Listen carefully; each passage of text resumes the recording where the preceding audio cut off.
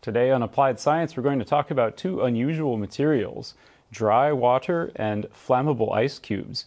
And these are both somewhat joke names, but they're both very real things, and we're going to take a look at the properties today. Let's start with the dry water. This isn't a name that I came up with. If you search the internet for it, you'll find a Wikipedia entry and an entire master's thesis all about this material. So what is it? It's actually a bunch of water droplets that are dispersed in another material that prevents the water droplets from touching each other or touching anything else. So effectively, the whole material is dry because when you touch it or interact with it, you don't get wet. The water doesn't come out, but it's still just a whole bunch of little droplets dispersed. There's a common everyday material that's kind of the inverse of this, and that is whipped cream. So this stuff is great because it is a gas that is dispersed in a liquid, and it creates kind of almost a solid sort of material like this because of the gas bubbles that are distributed in there.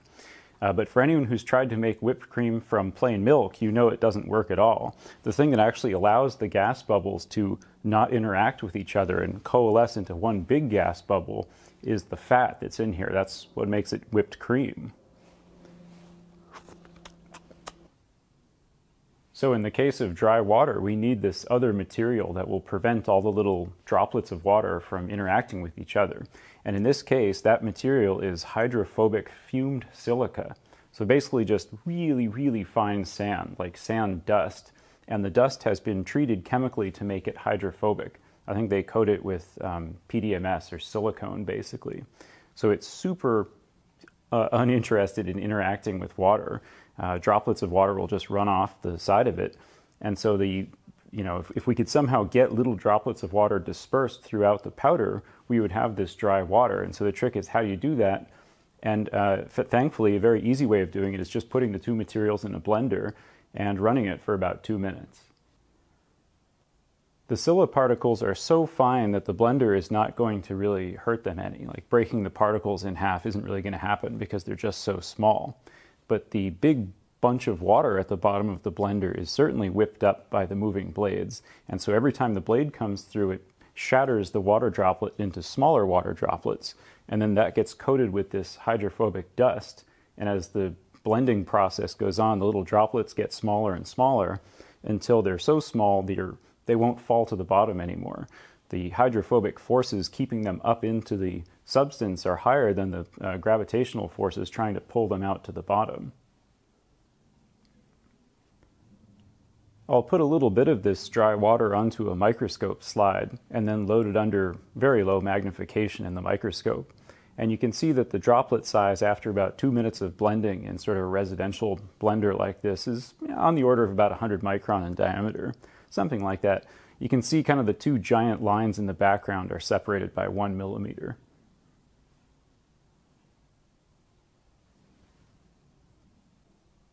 The ratio that I'm using is about 5% fumed silica to 95% water, but you can try other ratios too, and in fact, by changing the ratio and the blending times, you can actually make other materials that aren't like a dry powder. Like you can actually get sort of like a cream out of it, almost like the whipped cream, depending how big the water droplets are and how much they're allowed to interact with each other, just based on how many of them there are in the substance relative to the hydrophobic.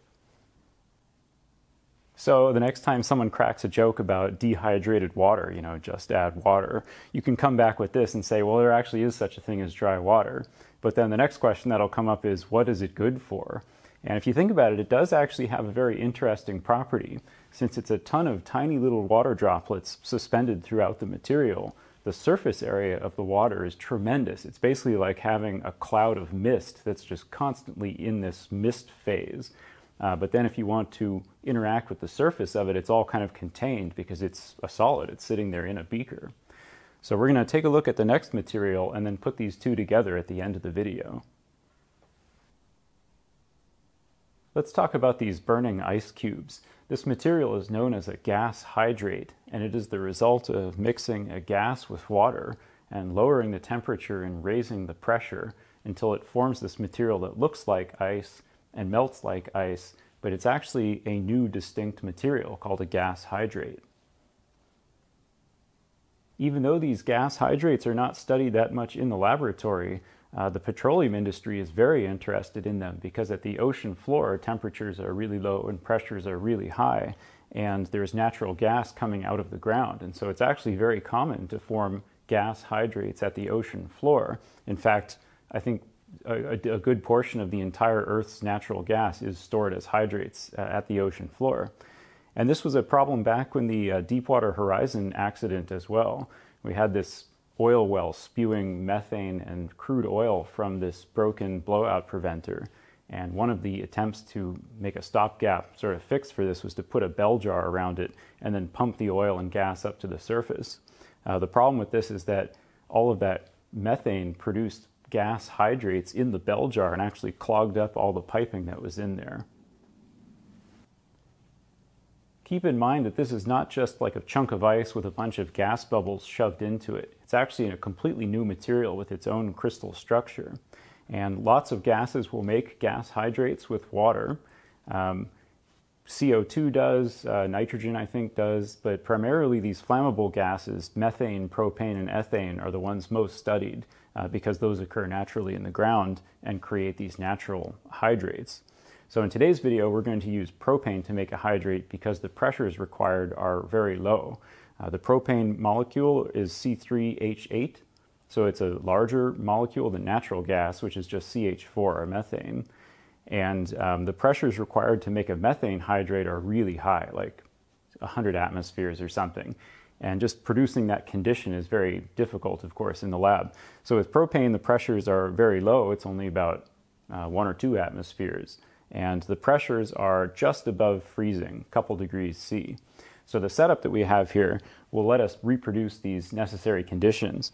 And so we've got a water cooler that I've modified a little bit. I've hot wired the thermal switch in here, so as long as this is getting power, it will run the compressor. And then I've added to it a PID temperature controller that's just configured for on-off control. And it has a really high quality Platinum 100 temperature probe dipped in here. And then this controls power to the compressor in the water cooler. I've also got a aquarium recirculation pump in here just to make sure the temperature is uniform inside there. So basically we've got a really nice, super well-controlled temperature bath here that can go from, oh, I should add that the stuff in here is ethylene glycol just so we can go below freezing, no problem. And also measuring the temperature with this logger so that I can see the trend over time to see how good temperature regulation is. The vessel itself I've made from 2-inch Schedule 160 steel pipe fittings. McMaster has these really cool glass pressure windows or sight glasses, and this is just a coupler, and so the whole thing can thread together and you can make a nice little pressure vessel. And this is rated for up to 500 psi at 500 degrees F, and I'm pretty sure those ratings are either or. So you can go up to 500 psi at room temperature or up to 500 F at a reduced pressure, but we're not going to get anywhere near these limits today, of course. And then to have like a gas fitting into this pressure vessel, I drilled and pipe tapped this hole in the side here and configured it to be up like this so that I could dunk this whole thing down into the chiller and still have gas access. And then if this whole thing is filled up with material, the entry port is still higher, so I don't have to worry about it coming out. I knew that I was going to want some stirring ability in this compartment too. And so what I was going to do is take this magnetic stir bar and put it down into the chamber. And since the window is glass, we can stir it magnetically through the bottom window. And so I came up with this pretty much hacked together. It's actually a bilge pump motor, so it's meant to run underwater.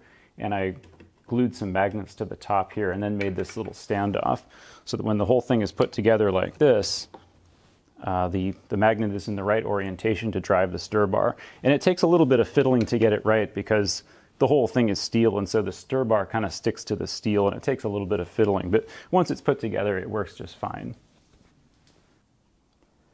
I'm using this little disposable propane cylinder as the source of gas today, and I found on Amazon and McMaster too, they actually sell the fittings to convert this disposable propane fitting into a pipe fitting, and then I've converted that to like a refrigeration flare fitting for a convenient hookup. And so The high pressure gas comes out of the tank and goes into the regulator, and then from the regulator into the red hose, and the red hose connects to the pressure chamber. Originally, I thought I would just increase the propane pressure way over necessary, hundreds of psi, the vessel can certainly take it, and then I would produce the hydrate more quickly. And that may work, but there is a problem with this. Since the vessel is going to be really cold, like about 1 degree C, the propane vapor pressure is also pretty low. And so if you get it colder than the vapor pressure, the propane will start boiling out or evaporating out of the cylinder here and traveling through the hose and then condensing into a liquid in the vessel, which we don't really want. It would eventually fill this entire thing up with liquid propane. So you basically have to stay below the propane vapor pressure in the vessel here, which is okay because that's still higher than the hydrate forming pressure. We just have a window where you can't go too low or too high. And as it turns out, the magic number is about 40 psi, about 2-3 atmospheres. And in this experiment, I would start off at about 50 or 60, and then as I lowered the temperature further, I would reduce the pressure a bit. So here's the setup. Basically add around 100 ml of water to the vessel with the stir bar in there, and then seal it up with some Teflon pipe tape, and hook it all up and put it into the chamber and just let it cool down to about 1 degree C, or even a little less.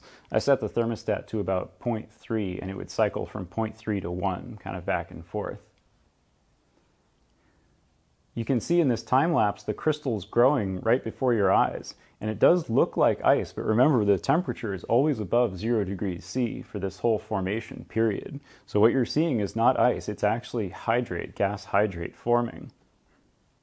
After the hydrate is formed, I'll lower the temperature to about -5 just to make it more stable. Remember that it melts just like ice does, and when it melts, it gives up the gas. So if I want to take a piece out and do an experiment with it, you want to sub-chill it like below its melting point to make sure that, you give you a little bit more time. So when you take it out of the vessel, it doesn't just instantly melt and turn to gas.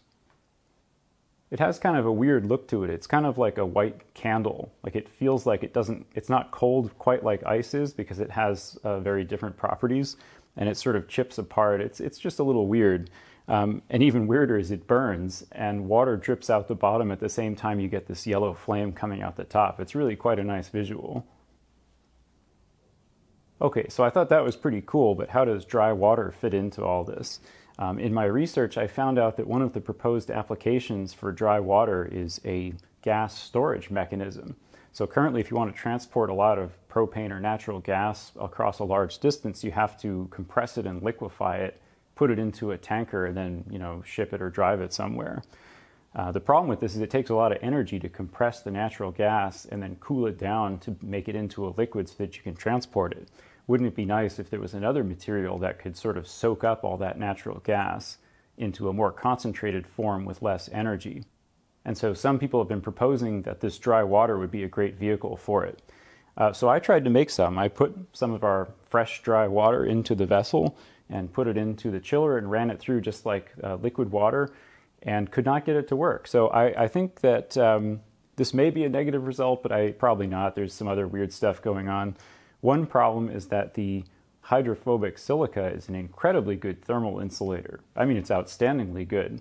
And taking a chunk out and trying to burn it like I was doing with the previous chunks of hydrate doesn't really work, because the flame front needs to sort of melt a bunch of hydrate that's near there to release more gas, and that's actually what's burning.